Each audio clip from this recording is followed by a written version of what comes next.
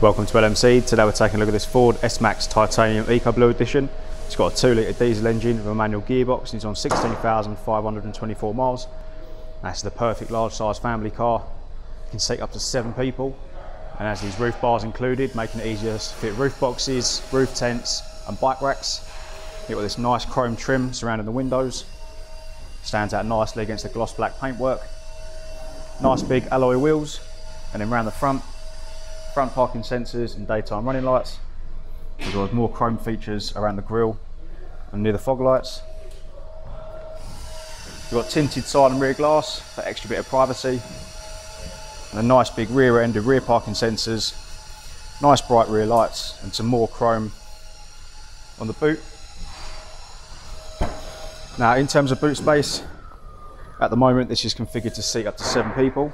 You do still get a nice decent sized amount of space in the rear, but by using these controls on the left hand side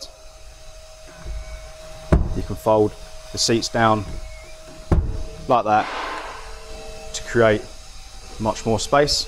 Now these simply just pull back up like that, but you also have controls here for the middle seats.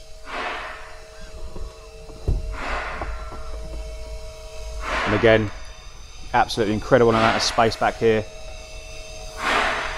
Is absolutely amazing. Got a nice grab handle here to shut the boot. And then in terms of the interior, another look at how much space you can get. Now these just fold back up. And you've got 3 individual seats, all controlled individually. Plenty of legroom, with charging points, a 12-volt socket and climate control in the centre console, as well as these trays that fold up with cup holders.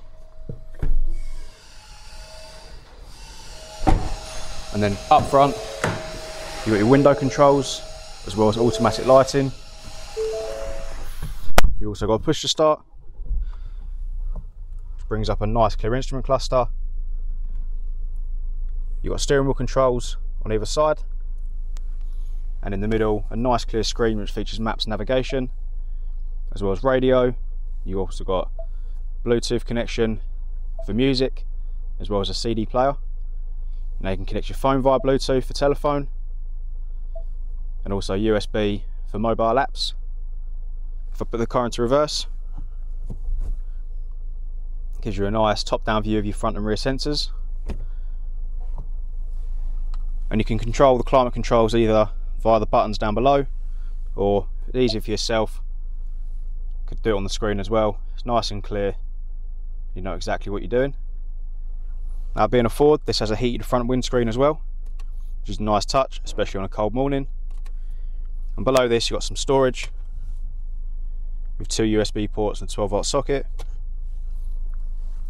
And then back towards the manual shifter, electronic handbrake, 2 nice big cup holders and a leather armrest which features storage.